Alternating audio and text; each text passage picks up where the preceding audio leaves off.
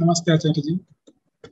I'm very happy that happy and I express my gratitude. I'm very delighted to share a screen with you. Acharya, my question is a follow-up question, but that I see many institutions are fueling the concept of Maya. Not again, it's not a concept, as in the previous video you said. Many institutions are fueling this thing because I have seen on many premier institutes, Nahi Vidya, Pavitram Vidyate, Tejasvi Navaditamastu, or Sa Vidya Vimukte. Upanishads sentences are there. But at its core, I believe that besides some ritual, there is nothing sort of any meaning is there in their entire knowledge system. So my question is, no one is talking about truth. So unless we build one strong system for it, and I have heard that like in your mind also, like there is some goal that building an institution like Nalanda or something like that. So will you please throw some light on it and why this is happening, that many institutions are just become a placement agencies and nothing more than that, be it sort of anything, like many institutions are there like that. No, it's got to do with popular culture. Institutions do not lie at the root of culture. It is culture that gives rise to institutions, and later on it becomes a cycle where the institution keeps reinforcing the culture. But ask yourself, what came first? We established our institutions, and when we established our institutions reflect our mindset. We decide what we are going to our institutions for. Are you referring to institutions of higher learning or to social institutions, political institutions? I suppose you are referring to institutions dealing in education, typically professional education, right? Yes. You are talking about the coaching industry, you are talking about IITs and IIMs and such things, right? Exactly. Right.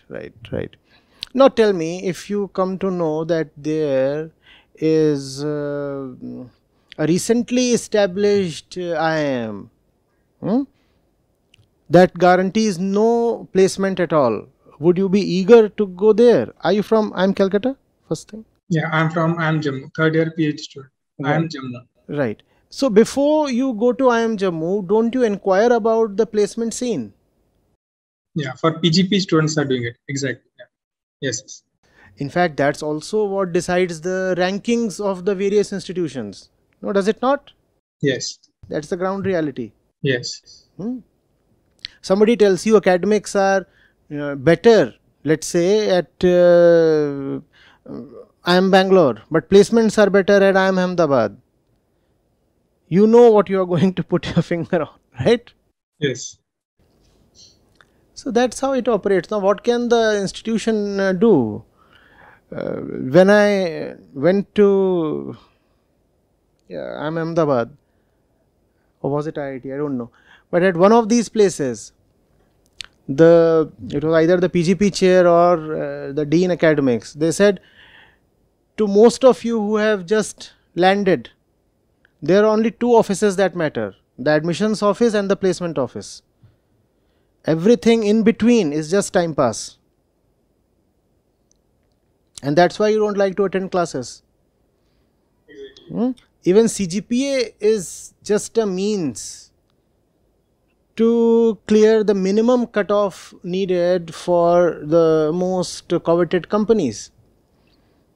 If the companies ask for 8.0 cutoff, you would want to keep it at 8.03. Or if it's 7.5, then accordingly. So it's got to do with us. What can the poor institution do? The institution comes from us. I know of several great institutions where the academic fraternity has even thought of banishing campus placements. They have said, our role is to educate you and empower you. And once you are empowered, you go out and you seek employment on your own, or you start out on your own, whatever. But then there has been a great resistance from the students. The students say, we have come here not just to be educated, but to be employed. The onus is on the institution to serve us jobs on platter. It's got to do with the philosophy of the times. We are not students, we are wannabe consumers. Let's face it. You do not go to an IIM to be a great manager. You go to an IIM to be a great consumer. You want the best gadgets. You want to be there in New York or Chicago. You want to be an investment banker in London. And that's the reason why you go to an IIM or to an IIT or even to any other place. And that's also the reason why you write the UPSC. You don't want to become IAS so that you may serve the country or bestow your compassion on the less fortunate beings of this planet or your district. You are there so that now your lust for consumption can be further aroused and further ingratiated. Is that not so? Yes. Yeah. So that's how. Now, what can the poor institution do? They can write Vidya Dadati Vinayam. You will say Vidya Dadati placement. And if Vidya does not Dadati placement, then Vidya is of no use.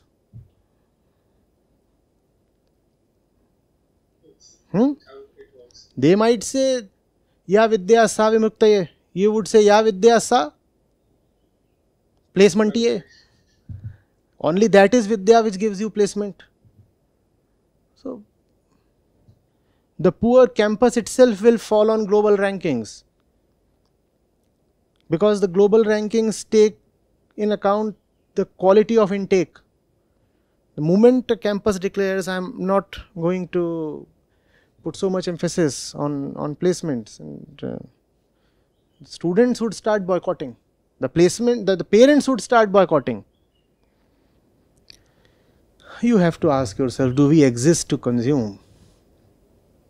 When the philosophy at the ground level will change, then you will find all your institutions are changing, not merely IIM, your political institutions, the institution of the family, the institution of marriage, your art, your science, your medicine, everything will change.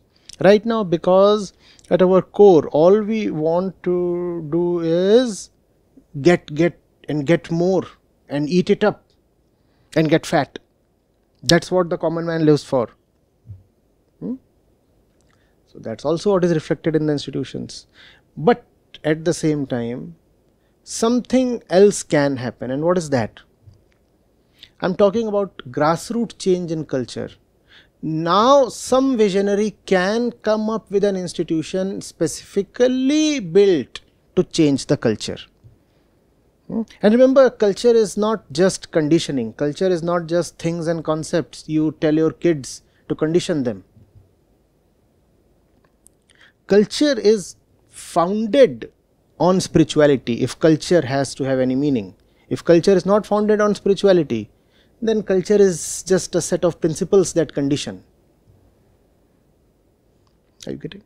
The culture, true culture founded on spirituality, if an institution can nurture that, then that institution will serve as the base to change, reform, really modernize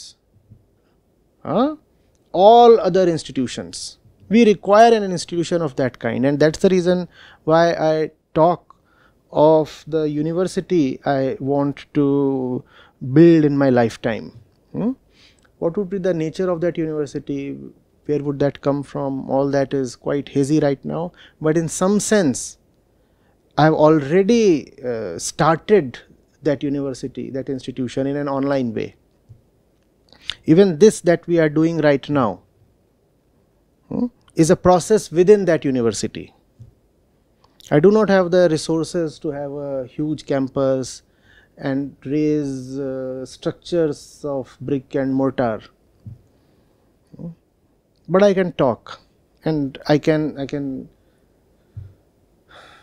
create educational material. We can write books, we can have video interactions. So that's what our university is currently doing. One day probably it will become, or it will assume, visible characteristics of a mainstream university. Those characteristics it does not have now, but it's already functional in an authentic way.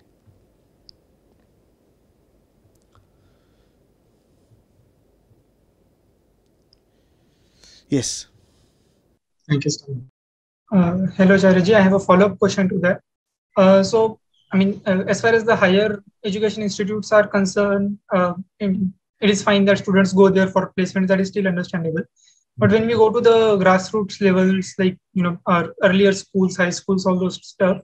So, why do we see that we don't see a lot of spiritual-based subjects there, or spiritualism as a subject itself is not taught as part of the school curriculum?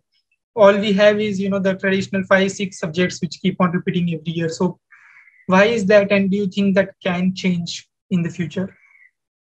No, because there is nobody who understands the importance of that. Obviously, reflection, philosophy, life education, core spirituality, they must be there in the curricula. But then who would teach? Who would set that kind of syllabus? Who would test? Who would invigilate? Who would accord the grades? You first of all need some competence to be a teacher of spirituality or life philosophy. We do not have those kind of people. First of all, at the level of policy making, we have been quite unfortunate. Our policy makers, when it comes to education, have been people who had no respect for spirituality. So, in the name of modernity, in the name of progressiveness, and also in the name of secularism, they kept spirituality just totally away from the books and minds of our young people. For them, spirituality was a taboo, something not to be touched because it is very dangerous. Why? Because they themselves were not spiritual people. So, you require a big change in that, because India and the entire world is paying very dearly for that mistake. The problems of today can have only spiritual solutions, and you have kept the young population totally oblivious of spirituality. So how will the problems of today be solved? Can you have, I keep asking, can you have technological solutions to something like climate change, when climate change is very obviously a crisis of consumption? It is a crisis of attitudes and behaviors. It is a crisis of greed. It is a crisis of lack of compassion. It is a crisis born out of cruelty and insensitivity. How can you have technology coming up with solutions to that? Similarly, technology can give you nuclear weapons, but technology cannot give you the wisdom to avoid a nuclear war. Or can technology do that as well?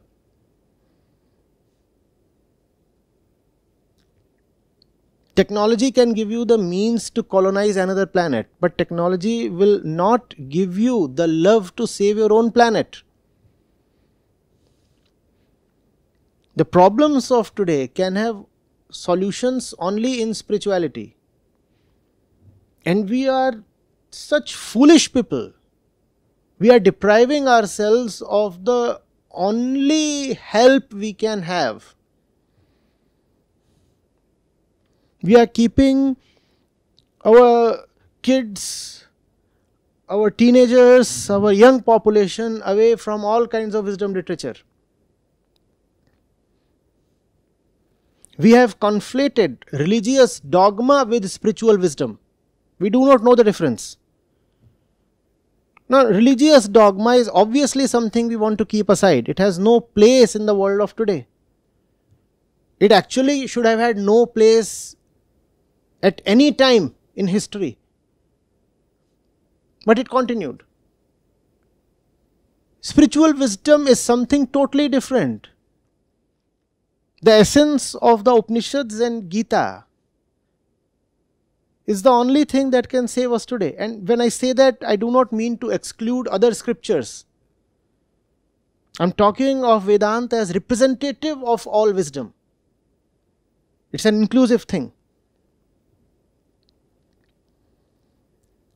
Are you getting it? Our education has become very dangerously anti-life. Because life, when it comes to a human being, is about consciousness, not just biological activity. You eat, you consume, you see, you hear, you move, you breathe. That's not what we can call as the life of a human being. A human being is alive only if he can reflect and understand. Somebody who can't reflect, somebody who can't understand is as good as dead, or is only as alive as an animal or a vegetable. Our education is preventing us from reflecting into life, from understanding our own existence. Therefore, I am calling it anti-life.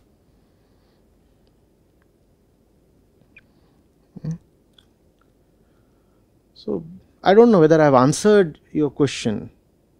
If I have not, then you may say something. I have answered it. Thank you. Thank you. Sir, this is a question regarding education. So that is something I have been trying in many ways for myself and for my family and my son as well. So previously we spoke that these days education institutions are not life-giving, but they are in fact life-sucking, where they only make machines out of them. So I have been very clearly realizing this for past few years. So we spoke about educational institutions, Yes. but I am also kind of finding that even the institution called family is not so life-giving, Right. because the people in the family are also equally educated by the same institutions, and they are all kind of one of our friend also mentioned like energy vampires. So I have noticed that a lot. Then I started believing that it is good for the kid to be away from such institutions, at least for certain period, so that the process of self-inquiry can start. So I wanted to understand, one of the key things that have helped me for self-inquiry was travels, breaking my patterns, going to different environments and trying to live in those cultures.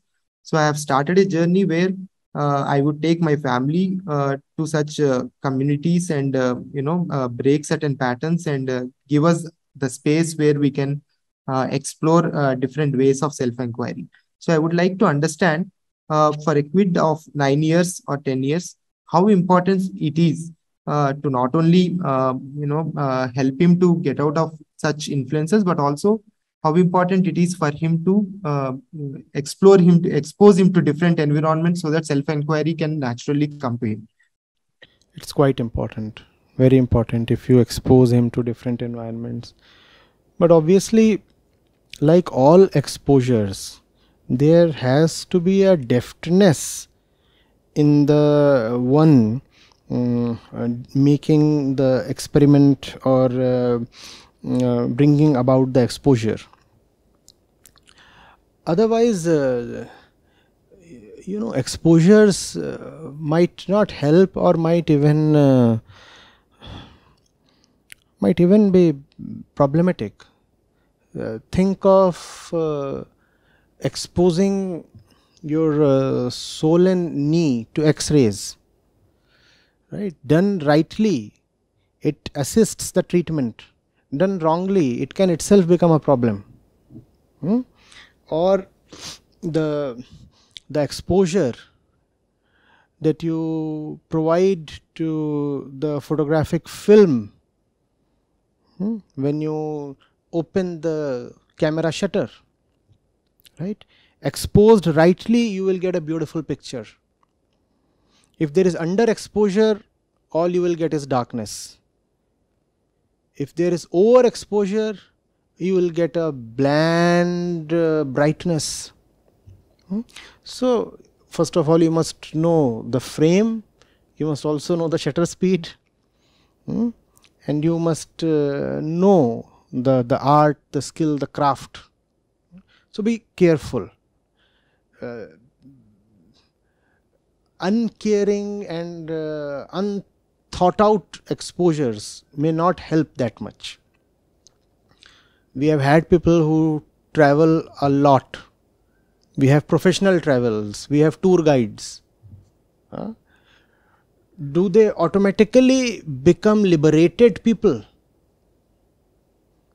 They don't, right? So it's not as if exposure by itself suffices. There has to be constant care and attention as to what kind of exposure, what is it bringing to that person, and after the exposure there has to be reflection and deliberation and due talk so as to put the exposure in perspective. Let's say you take the kid to a slaughterhouse,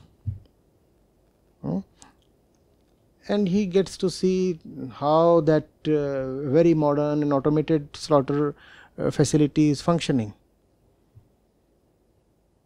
It can work both ways. On one hand, it can help the kid realize the cruel ways of our world. On the other hand, it can, if not put in perspective, it is possible the kid starts even appreciating the fineness of automation and the sophistication of the mechanical and computer systems there. Think of it. So one has to be attentive. But one thing is certain, experience helps. Experience helps. And the other thing I would want to talk of is facts. The kid must know history. The kid must know what is going on in the world. The kid must know all the things that constitute the mind of the common man. Just think, what is it that fills us up? What is it that we are so concerned about? What is it that occupies TV screens? What is it that most people are surfing on the net? It is these things that make our minds, simple, right? Beyond our genetic baggage, what are we made up of? There is something we bring into the world with the body, and the rest of it we simply acquire from the TV screens and what we see and what we hear. We must know what is it that makes us up, and then the facts of those things must be very clearly brought out to the child. For example, religious conflict. For example, political ideologies. Why don't you start discussing communism versus capitalism with your kid? Marx versus Smith. Why not? In a very simplified form, obviously. The kid must be able to know what is going on. What is, for example, the difference between the left and the right? Why not discuss it? Because that is what constitutes so much of the popular debate these days. And it's going to continue for decades. It's a very old topic. So the kid must know these things, and the father, the mother, all the well-wishers, the teachers, the relatives, the friends, It's upon them to sit with the kid and take up these matters. What does the left want? What does the right want? What is the difference between a leftist, a socialist, a communist? Are they one? Are there differences? What happened in Russia? What happened in France? What were these revolutions? What happened in Europe in those times?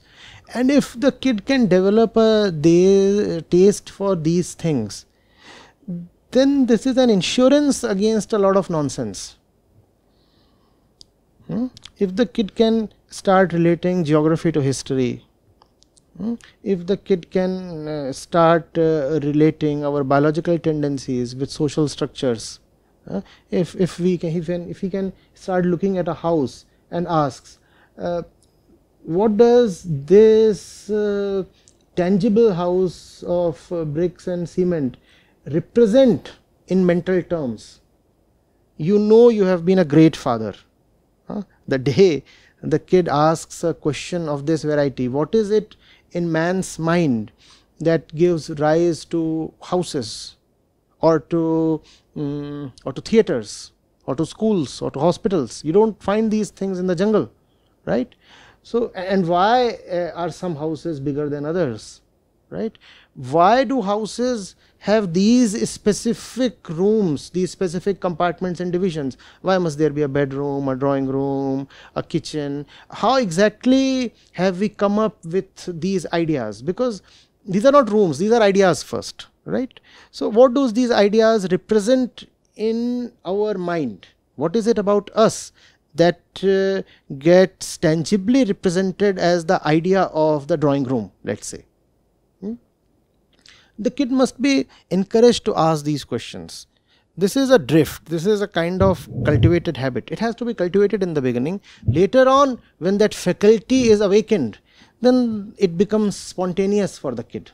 But initially, like a good farmer, you will have to plow the field and sow the seeds. If you will wait for things to happen by themselves, they might take a lot of time. They might not even ever happen. So don't leave things to chance. Plow the field, sow the seeds, water them, take care of them, save them from all kinds of animals, including the animal within. So that's what a good father ought to do. I hope I am not putting too many and too severe conditions on parenting, but because I look at the upbringing of the kid as a very, very serious matter. Love is something serious, is it not? Therefore, I think parents must realize that they carry a tremendous responsibility. See, the kid, there is nothing in the world that must not be discussed with the kid, right? India, Sri Lanka, Pakistan, China. Why not? Why must not the kid know the mind of, let's say, Putin? Why exactly did Russia have to get into Ukraine? What's going on? And can now the kid relate it with the European Reformation and Renaissance and the general thought? Can the kid look at, for example, China and India and think of Gautam Buddha and Acharya Shankar? Obviously, it's not a clean parallel, but I am talking of free thought and free connections. When you can connect to seemingly disparate things in the mind, it means that the faculty of creativity is being aroused.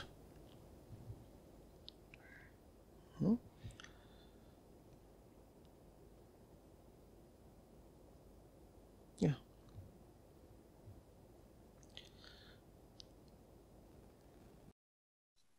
Thanks, Acharya. I really don't have a clear path on how I'm going to do that, but I'm sure I would keep inquiring myself and also help as much as possible to help him inquire. But this is still try and testing only. I'm testing various things. I might fail. I might again figure out something else. But definitely a lot of inputs from you is helping me. Thanks a lot. Wonderful. I would like to first of all extend a humble thank you, gratitude on behalf of the IIM Calcutta's Lit Club. Thank you to all the participants also for bringing such great questions on the platform. I think the way Acharya Prashant answered everything, we have covered a lot of length, lot of depth and breadth in all the questions, right from discussing climate change to discussing self-inquiry.